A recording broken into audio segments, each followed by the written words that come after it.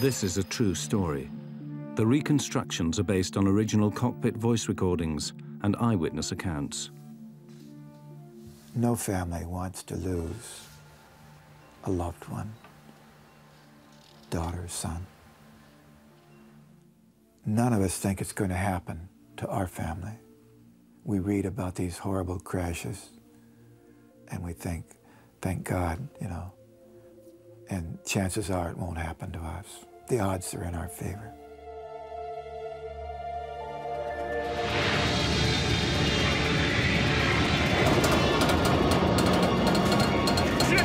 You got it? What are you doing there? It just got worse, okay? In January 2000, an Air Alaska jet with 88 passengers and crew suffered a catastrophic failure that tore it from the sky. A shocking chain of negligence and error had led to disaster. When a whistleblower mechanic from the airline tried to sound the alarm about faulty maintenance procedures, he was suspended from his job. The investigation exposes deeply worrying shortcomings in maintenance and regulation that afflict the airline industry. It shows how a series of devastating errors combine to produce a tragic accident, one that could happen again.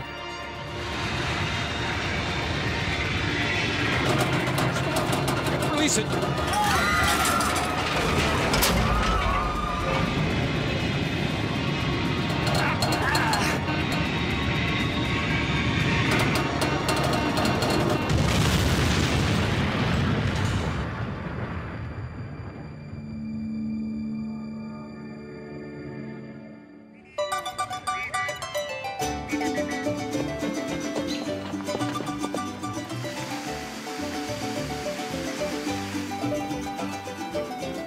Puerto Vallarta is a popular holiday resort on the Mexican Pacific coast, one of several Mexican destinations served by Alaska Airlines.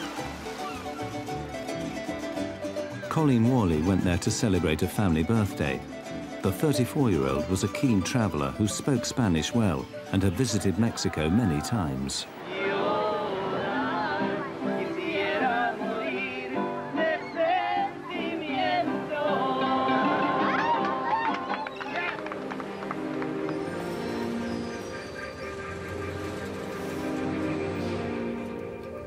Colleen and the other holidaymakers returning from Puerto Vallarta settle in for the 4-hour flight to San Francisco.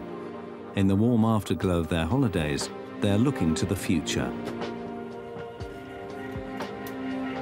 Colleen and her fiancé Monty were planning to start a family later that year.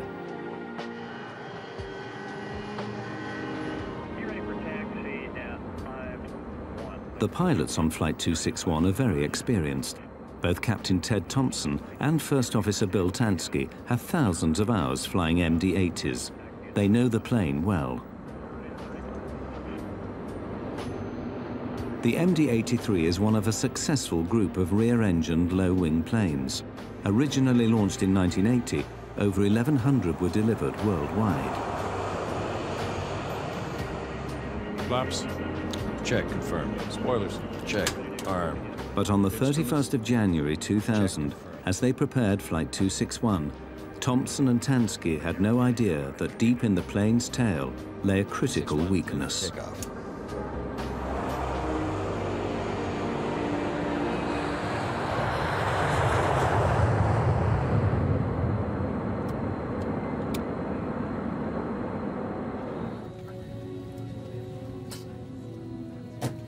Colleen Worley and her fiancé, Monty, were planning their forthcoming wedding. They had announced their engagement at Christmas time, and so it was a time for everybody to sort of congratulate them, and so we decided we'd have a party for the family. Abby Miller Bush had visited Mexico with her husband Ryan and their friends to celebrate her new job at Microsoft. It's hard to describe how joyful a girl she was. She was well known for that care that she had in her, a trait that you can't put a value on. Dean and I had been there a lot together, and it was the first time that he went without me. Dean taught me how to play. He was always up. He told jokes a lot. People described him kind of as a puppy dog. Alaska Airlines was a successful carrier with routes up and down the west coast of America and into Mexico. Flight 261 left Puerto Vallarta as a routine flight with no hint of the danger to come. The devastating failure that would bring catastrophe to Flight 261 did not come out of the blue. In fact, it was the culmination of a chain of mistakes that began years earlier. Maintenance procedures at the company had come under scrutiny 2 years earlier when a whistleblower set off an investigation by the Federal Aviation Administration. But the day Flight 261 left Puerto Vallarta, the investigation was still underway and the whistleblower suspended from his work. Shortly after takeoff, Captain Thompson and First Officer Tansky get the first sign of trouble. The horizontal stabilizer on the tailplane won't move. The pilots carry out a standard checklist to try and free it. Stabilizer trim switch. Normal. Circuit breakers. Reset if tripped. D9, D10, D11, okay. The stabilizer on the MD-83 is the 40-foot wide horizontal surface at the front of the tail. It's like another wing. Together with the elevators at the rear of the tail, the stabilizer is used to adjust the angle of the plane in flight. The stabilizer was jammed. Thompson and Tansky assumed there was a fault in the electric motors that move it up and down. They believed they could fix the problem. They had no idea they were in great danger. What they dealt with was something that really snuck up on them. It was not supposed to be a big deal. If it had been, they would have turned around and gone back in to the Mexican airfield they came out of. But they were led down this road of accepting this problem as a small problem, so it's perfectly all right to troubleshoot it. The pilots repeatedly try the two switches that operate the stabilizer. The primary motor activated by the switch on the control stick known as the pickle switch, and the sliding suitcase handles on the central console. Either system operative. No. Both systems inoperative. Consider stab jam. Do not use autopilot. Check. The jammed stabilizer is pushing the aircraft down towards the ground. At 28,500 feet, the pilots switch off the autopilot and fly the plane manually. They have to pull back hard on the control column to lift the nose of the plane up. This requires considerable effort. The plane climbs for the next 7 minutes to its cruising altitude of 32,000 feet. As they fly up the coast, the pilots contact Alaska Maintenance Department for assistance. Maintenance, we need to know if any faults like this got reported recently for this aircraft. Whether there are any switches that we might not be aware of that can get those motors turning again. Roger 261. I Can verify no history on your aircraft in the past 30 days. Yeah, we didn't see anything in the logbook. Why don't you move your seat forward? I'll check this pedestal back there. Beyond that, I don't think there's anything we haven't checked. I use the example of the average layman, I think, can understand. If you try to start your car and it doesn't crank, you try jiggling the key in the socket and then try it again. And I think that the crew was probably understandably going through a lot of these, well, maybe it'll work now, or let's try this, let's try that.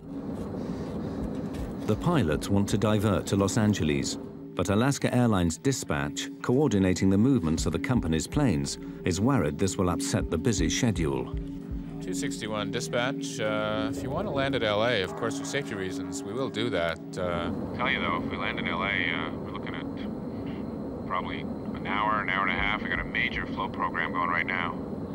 Well, boy, you really put me in a spot up here. I don't want to hear that the flow is the reason you're calling. Because I'm concerned about overflying suitable airports. Well, we want to do what's safe, so if that's what you feel is safe, just want to make sure you have all the info. We might ask if they have a ground school instructor available. We could discuss it with him, and a simulator instructor. Dispatch 261, we're wondering if we can get some support out of the instructors up there. Thompson and Tansky now ask for a pilot instructor who might know the solution to their unusual problem. Stand by. As they wait for a reply, their frustration begins to show.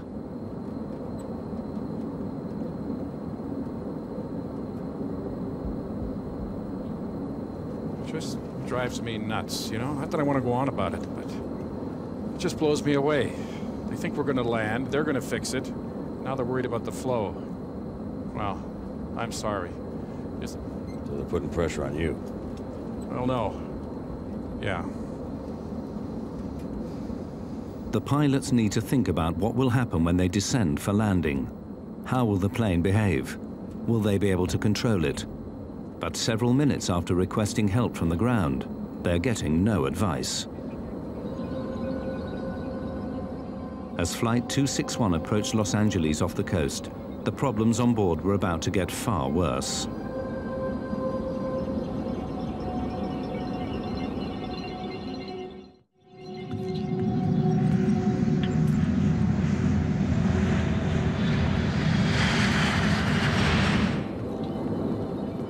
The pilots on the crippled Air Alaska Flight 261 are flying manually at 32,000 feet in a plane that has a jammed stabilizer that is forcing the plane's nose down. The pilots have another go at freeing up the jammed stabilizer. They switch on both the electric motors that control it. This'll click it off. Holy!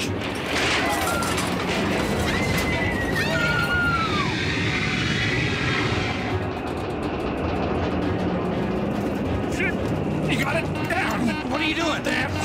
It clicked off! From 31,000 feet, Flight 261 plunges down for over a minute. The crew battle for control. It just got worse, okay?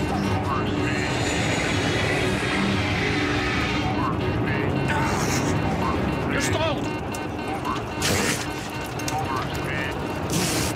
At first, they pull back on the control columns to fight the dive.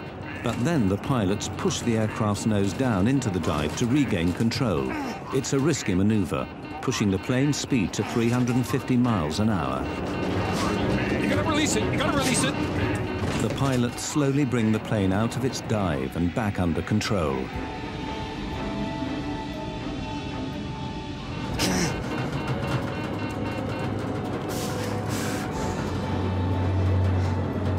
Let's get speed brakes. Give me high pressure pumps. Okay. Help me back. Help me back. Okay.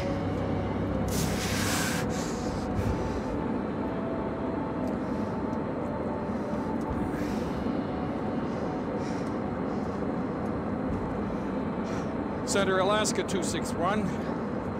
We're in a dive here. I've lost control. Vertical pitch.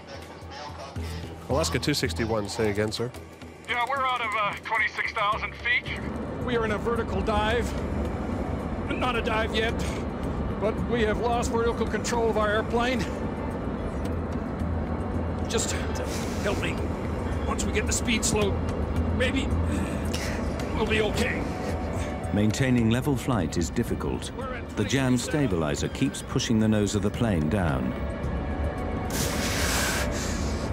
We're at 23.7. Request. Yeah, we got it under control here. No, we don't. Okay. Okay.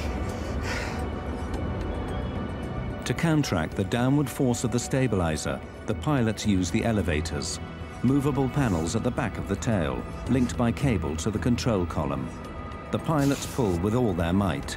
The fate of the plane hangs on the strength of their arms. In the cabin, frightened passengers try to recover from the terrifying plunge. They have no idea what might happen next. Holiday memories are replaced by the fear of dying. Dean was one of these people who would talk to whoever was around him. I'm absolutely certain that he was talking to the person that was sitting next to him on the plane. I'm sure that they had a connection.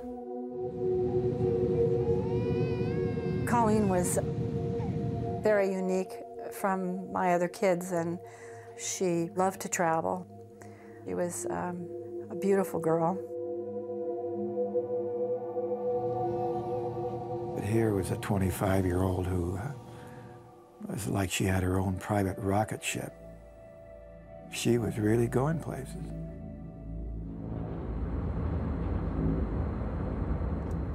In the cockpit, the pilots struggle to control the plane's speed so they can land. They've got a handful of airplane. They get her stabilized, and they're now in a situation where they make the decision properly to go in on an emergency landing to Los Angeles International. And they have to be able to slow the airplane up, so you've got to experiment a little bit. Let's take the speed brakes off. No, leave them there. It seems to be helping. Damn. Okay, it really wants to pitch down. Okay. Don't mess with that. I agree with you. With the plane under temporary control, the crew make the fateful decision to do more troubleshooting. They need a block of clear space around the aircraft in case they lose control again. They contact air traffic control. Alaska 261, say your conditions. 261, we're at 24,000 feet, kind of stabilized. We're slowing down here, and we're going to do a little troubleshooting. Can you give me a block altitude between 20 and 25? Alaska 261, maintain block altitude flight level 200 through flight level 250. The pilots know they now have clear airspace above and below the plane. They try to figure out their next move. You got the airplane. Let me just try it. Okay. How hard is it? I don't know. My adrenaline's going. It was really rough back there for a while. Yeah, it is. Whatever we did is no good. Let's not do that again. Yeah, it went to full nose down. It's worse than it was before? Yeah, we're in much worse shape now. The crew know this is no mere electrical problem. From what they've experienced, they assume the stabilizer is now jammed.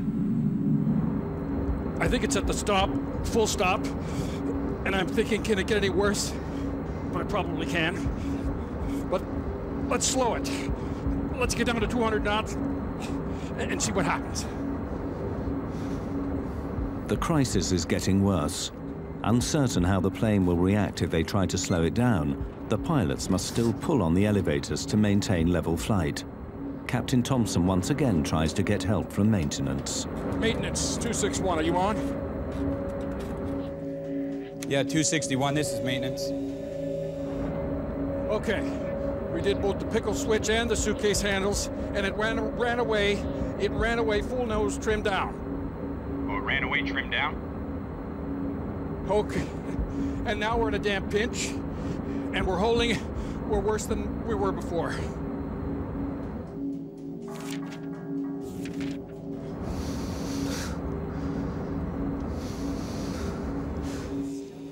You getting full nose trimmed down, but you don't get no nose trim up, is that correct? That's affirm. We went to full nose down, and I'm afraid to try it again to see if it would go in the other direction. Okay, well, your discretion. If you want to try it, that's okay with me. If not, that's fine. See you at the gate. As important as it is to have that ground contact with people with maintenance manuals and experience on the ground and the ability to call up the manufacturer, it's not always going to give you a magic answer. The crew had already gone through every logic tree they possibly could think of. Maintenance clearly do not appreciate the gravity of the situation. This is the last the crew will hear from them. No one can help the pilots now, as they struggle with the plane's faulty stabilizer. Ever professional, however, they try to put the passengers at ease.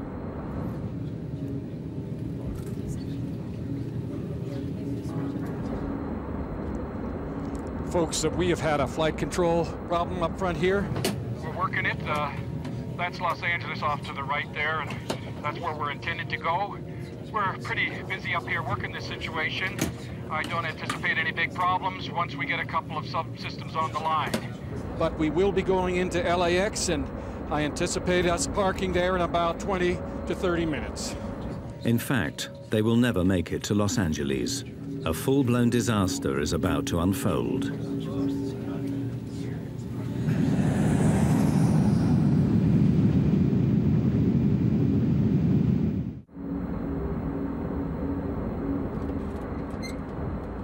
After the terrifying 8,000 feet plunge downwards, Alaska 261 has now leveled out. LA, Alaska 261, we're with you.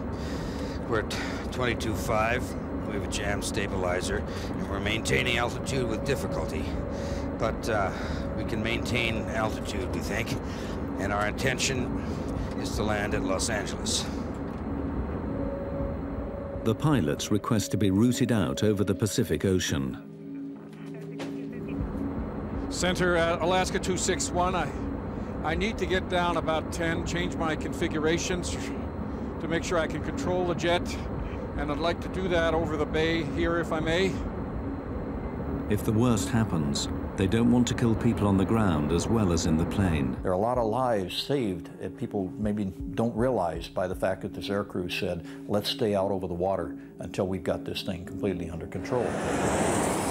As they maneuver over the ocean, the crew again ask air traffic control for clear space around the plane.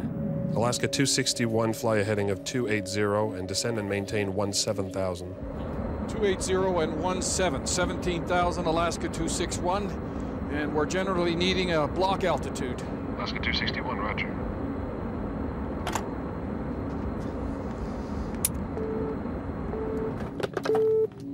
I need everything picked up and everybody strapped down.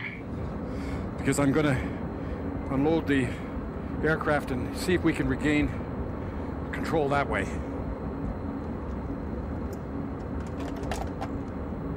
The pilots concentrate on trying to fix the plane. I'm test flying now. How's it feel? It's wanting to pitch over more. Really? Yep. Try flaps, 15, 11? Let's go to 11. Okay, get some power on. I'm at 250 knots. Real hard? Well, actually, it's pretty stable right here, see, but we got to get it down to 180.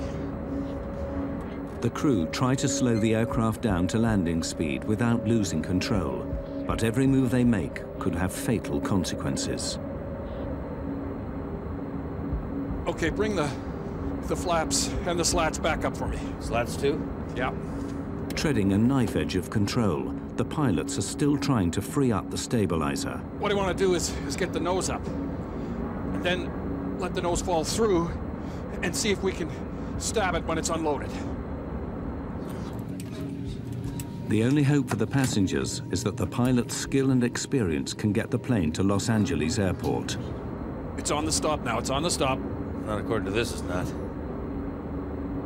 As one effort after another fails, the crew wonder if the stabilizer is damaged. The trim might be, and then it might be if something's popped back there. Yeah. It might be mechanical damage too. I think if it's controllable, we ought to just try and land it. Think so? Okay, let's head for LA. But just as they prepare the plane to land in Los Angeles, something in the tail suddenly breaks. Did you feel that? Yep. Okay, give me slats. This is a bitch. Is it? Yeah.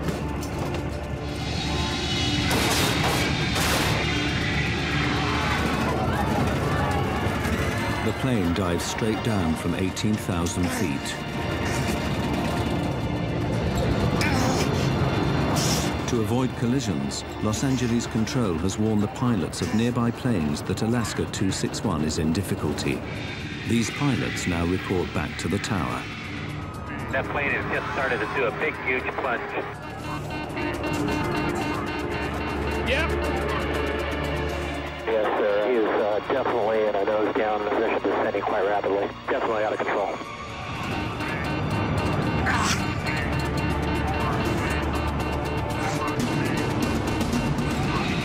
Plane's inverted, sir. Okay. Yeah, he's inverted. The pilots can barely reach the controls. The plane is now upside down, but they believe they might be able to roll it out of the dive. Mayday! Push and roll! Push and roll! Kick, damn it! Push! Push! Push! Push the blue side up! They tried to fly the airplane even upside down. They never for a moment believed that they could not find a way to control this airplane. Push and pushing! Okay, let's kick rudder! Left rudder! Left rudder!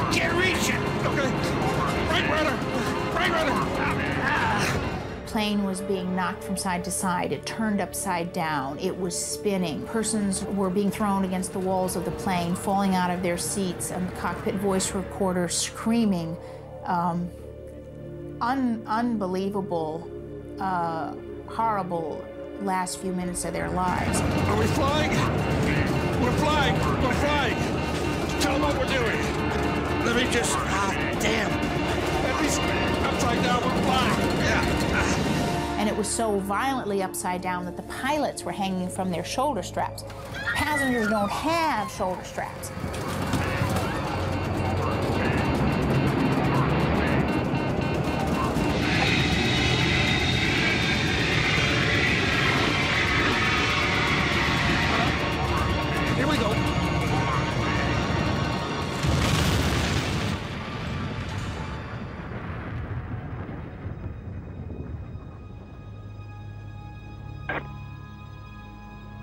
Just hit the water. Yes, sir. He hit the water. He's down.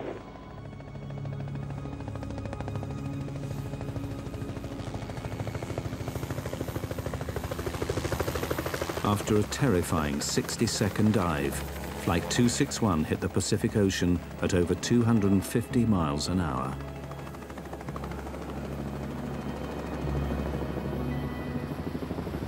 Rescue helicopters were soon at the crash site, but there were no survivors. The plane had broken up on impact. 88 passengers and crew, including 3 young children, died instantly.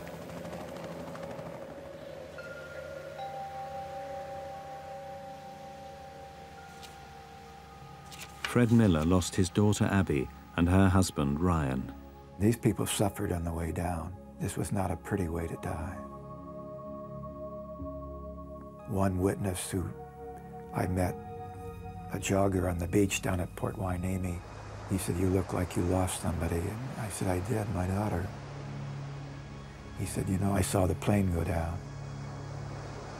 He said the plane was inverted and twisting and flipping, and then he said it spun at times, almost like a top. And he said, to think people, somebody who has a life to live is in there, dying. He says it's one of the most horrifying memories I'll ever have.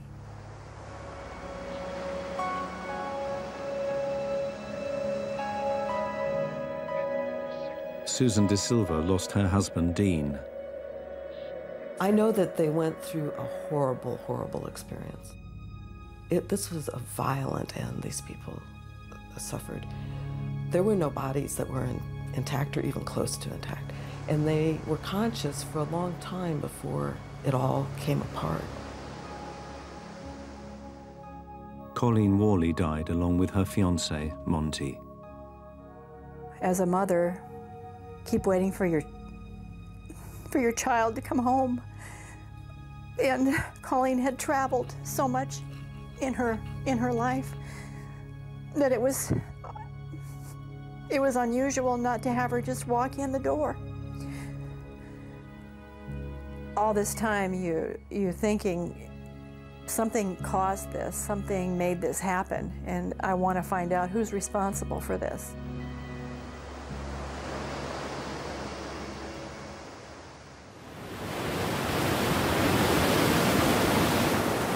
The investigation into Flight 261 immediately got underway, but the wreckage lay 700 feet down, so National Transportation Board officials called on Navy submersibles to retrieve the debris from the seabed. We set up a base of operations, and we had a remote operating vehicle with the side-scanning sonar, which they used to map the debris field and get an idea of how widely spread the wreckage was.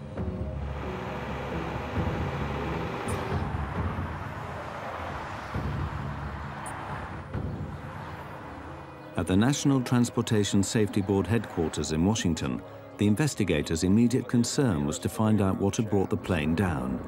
The first clues came from the cockpit voice recordings. LA, Alaska 261, we're with you. We're at 22.5.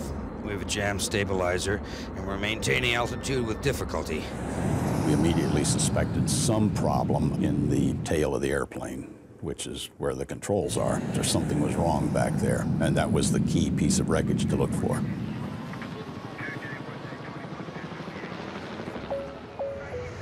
The MD-83 that crashed was a revised version of the Douglas Corporation's popular DC-9, over 2,000 of which were delivered to airlines worldwide.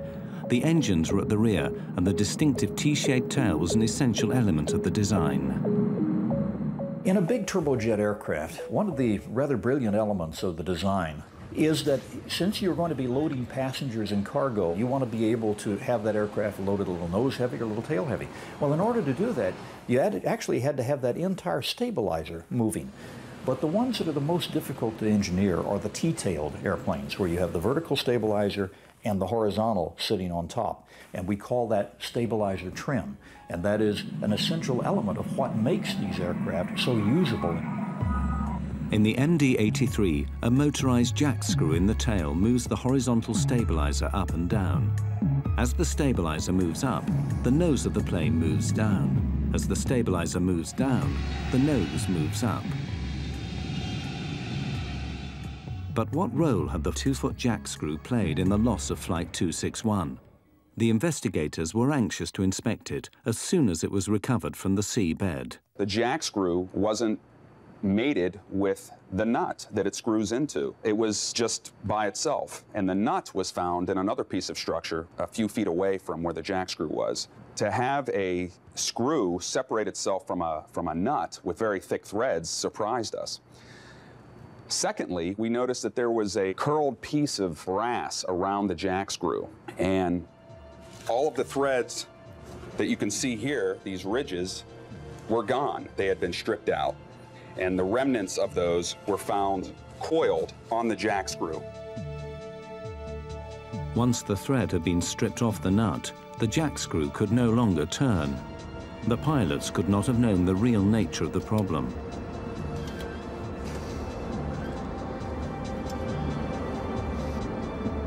The crew was confronted with a situation that had never occurred before. There is no failed jackscrew procedure in the quick reference handbooks that they have available. There is no training for it.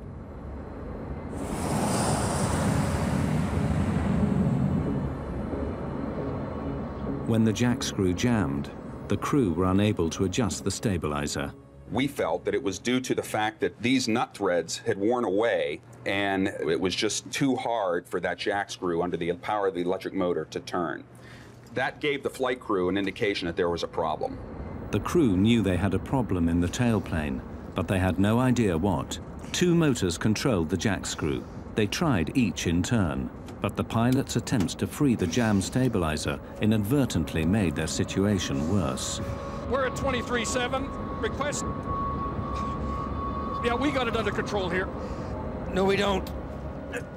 Where they went wrong was that they wanted to try both the alternate and the primary trim motors at the same time. When the pilots switched both the electric motors on, the jackscrew moved, but the threads had given way, and the jackscrew was now held only by a single retaining nut. From here on, the plane was doomed. That end nut was never designed to hold the loads generated aerodynamically by the airplane. Let's get speed brakes. Give me high pressure pumps. Okay. Now we know, in the glaring light of hindsight, now when we turn the situation around in time and look back, we can see that this aircrew and no aircrew should have ever been fooling with the trim and trying to run it back and forth. The retaining nut grew weaker and weaker. Then, finally, through the loads beating down on that nut, the nut finally failed. Feel that? Yep. Okay, give me slats. The jackscrew slid completely out of the Acme nut, allowing the horizontal stabilizer to move well beyond its aerodynamic limits. This is a bitch. Is it? Yeah. The stabilizer forced the plane down, and now, completely out of control, it rolled over into its final dive.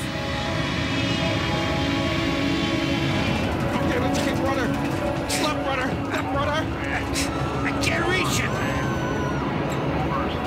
this crew was working to recover the aircraft right down to the water. I mean, they did not give up the whole way down through the descent.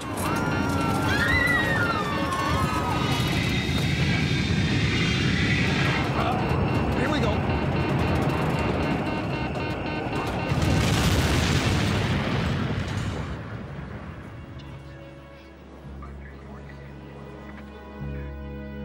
It was clear to the investigators that the failure of the jackscrew was the only explanation for the plane's erratic flight path and final dive. But why had this happened? Why had the jackscrew failed?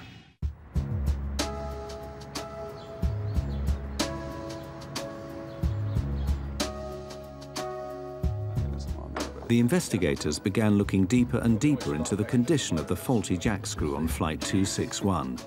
What had caused it to fail? There was no lubrication or visible grease on the working area of the screw. That was surprising and strange.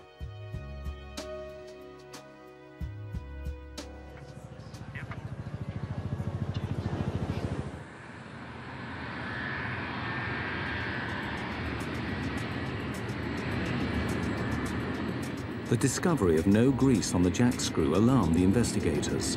They alerted the Federal Aviation Administration, who ordered an immediate check on all MD-80s in the USA. This led to a shocking discovery. At Alaska Airlines, in 6 of its fleet of 34 planes, the jackscrew assembly needed to be replaced after failing new inspections. No grease is the culprit. No grease or inadequate grease is the only thing that can give you that wear rate. A simple lack of grease led to the failure of the jackscrew and the loss of 88 lives. But why did this happen at Alaska Airlines? The investigators' attention now switched to the company's maintenance program. What emerged was deeply worrying.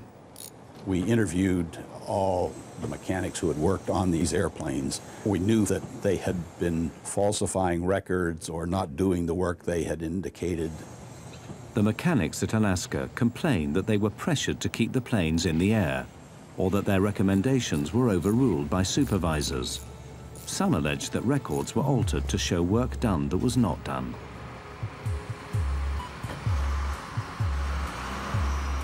Alaska has long been one of America's most successful airlines, but in the early 1990s, the economic downturn hit the company hard. Its response was to slash costs to revive its fortunes. Pilots, maintenance workers, management and others had to make sacrifices. Jobs were lost, pay was cut, and every hour aircraft spent on the ground was seen as waste. 2 years of aggressive axe-wielding saw costs come down by $80 million. Profits leapt. It was a corporate triumph. In Alaska's case, in the early 90s, this airline had to do an incredible job of reforming itself from a fairly high-cost carrier to a lower-cost carrier that can compete head-on with Southwest Airlines and with others. And they did it. They did it brilliantly. Nobody really believed that it could happen. Alaska Airlines began flying the planes more intensively. It doubled the average daily use of its fleet. But keeping the planes in the air earning money put maintenance schedules under pressure.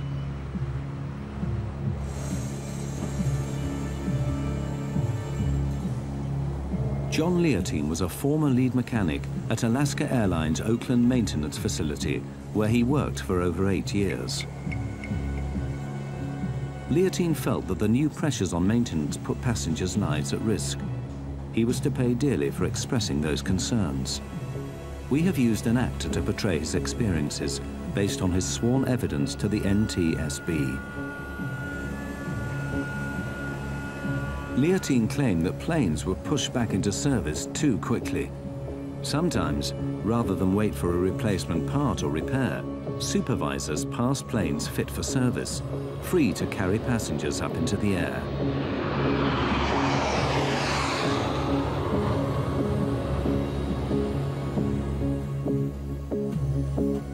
In October 1998, over 15 months before the crash, John Leontine became so worried that he did something that would change his life forever. He reported Alaska Airlines to the U.S. Department of Transportation, alleging violations in maintenance procedures. There were very few voices at Alaska who had concerns about the maintenance. There should have been more, and there should have been people listening. John Leontine is a hero in my book. In December 1999, over a year before the crash, the FAA and Department of Transportation officials moved on Alaska Airlines.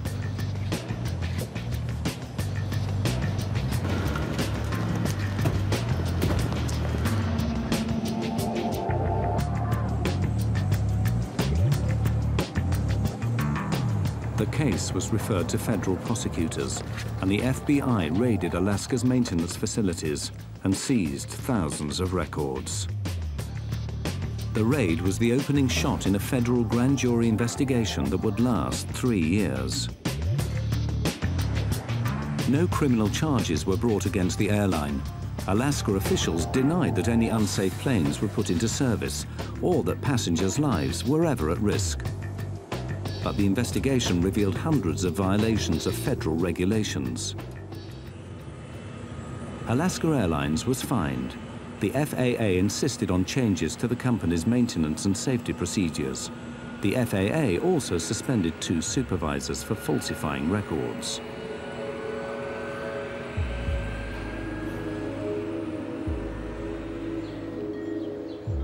Like other whistleblowers, John Leontine would pay heavily for his efforts to save lives. Alaska put him on paid leave from his job, losing him thousands of dollars in regular overtime earnings.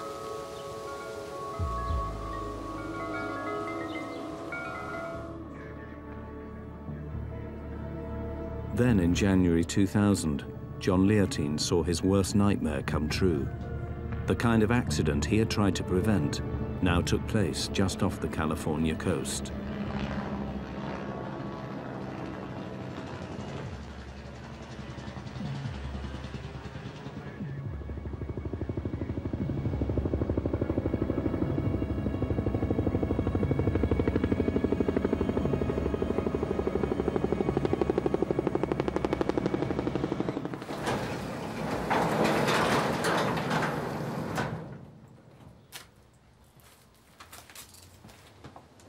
After the loss of Flight 261, Leontine went back to his private work records.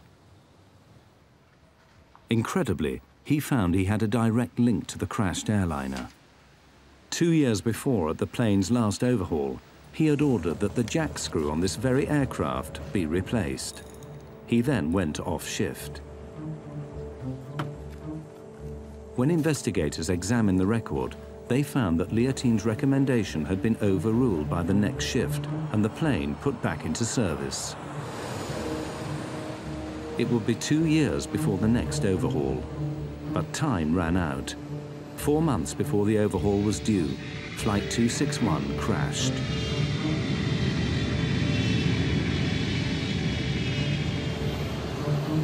Alaska Airlines labeled Leontine a disruptive influence. He sued the company for libel. Alaska settled, but Leontine could no longer work in the industry he loved. I get calls almost every week of somebody saying, should I blow the whistle? And I always tell them, you need to know, you need to be prepared to find another line of work, because you will not work in the industry and you will not work in the government. In most cases, it's almost impossible to be a whistleblower and survive your career.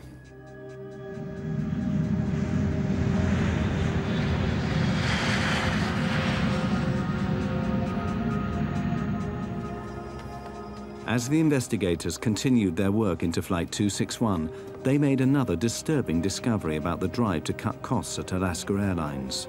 To keep planes flying more intensively, Alaska had dramatically extended the intervals between service.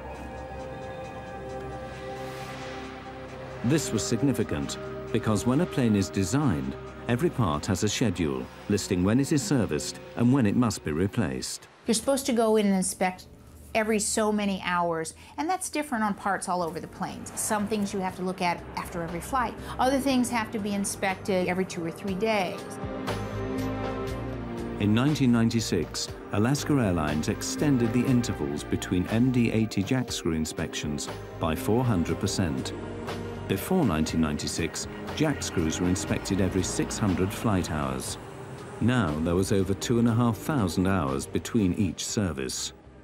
If you had 600 hours between inspection points and greasing points, we have no chance of ever having a metal-to-metal contact situation. But if you put that out to 2,000 hours or 2,500 hours, now what you do is eat into some of these protective stages, these barriers that we have towards catastrophic failure. Investigations Division. In its final report into the crash of Flight 261, the NTSB concluded that the extended service intervals for the jackscrews on its MD-80s was a significant contributor to the crash. Or with any of your supervisors up the chain in the engineering area. I don't recall any with carriers doing anything to save a dime, maintenance, safety, took a back seat.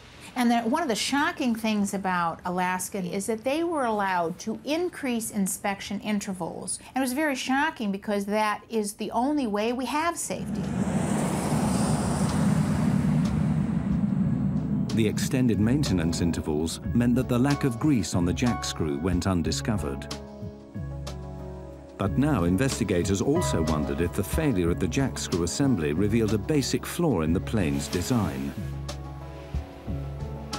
They found that the MD-80 broke one of the fundamental rules of aircraft design. It was not fail-safe.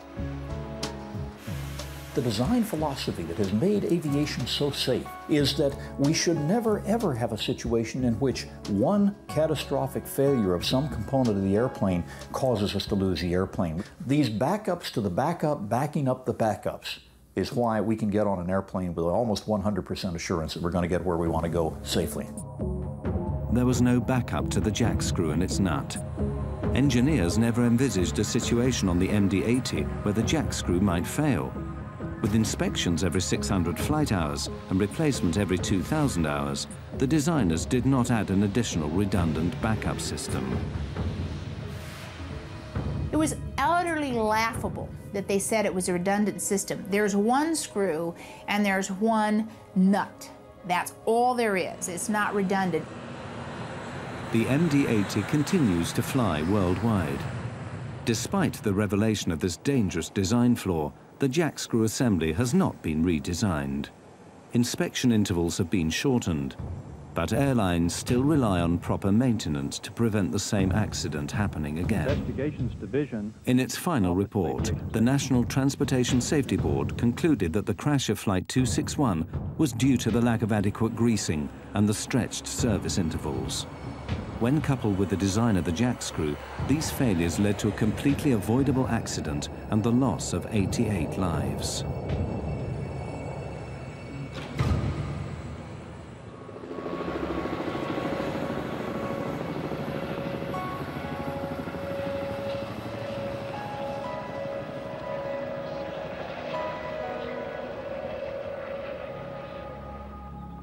Three years after the crash of Flight 261, the relatives and friends of the dead dedicated a permanent memorial at Port Hueneme, close to the crash site. Janice Stokes.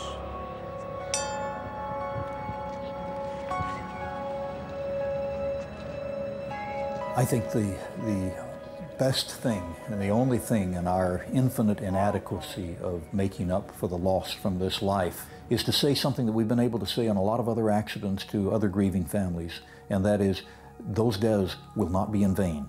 We will not let them be in vain. Every one of those lives will be made to count in terms of making sure that 3, 4, 5, or 10 other people do not die. Miss Carol Carlson. Colleen was different. She was adventurous, and there's nobody like that in our family. And I don't know what we can do except to remember Colleen and to live our lives now a little bit better for her. You know, when I was growing up, we didn't wear seatbelts. There weren't even seatbelts in cars. And now we know that we need to wear seatbelts. We didn't know that much about smoking cigarettes, and now we know that we can't smoke cigarettes. Well, there's a lot to learn about airline safety, too. Ryan Bushy. None of us are the same anymore. It's like walking into a giant storm. Wave after wave forming up, coming in, because it never stops. Grief over the loss of a child is not something I wish on anybody. This plane went down because of neglect.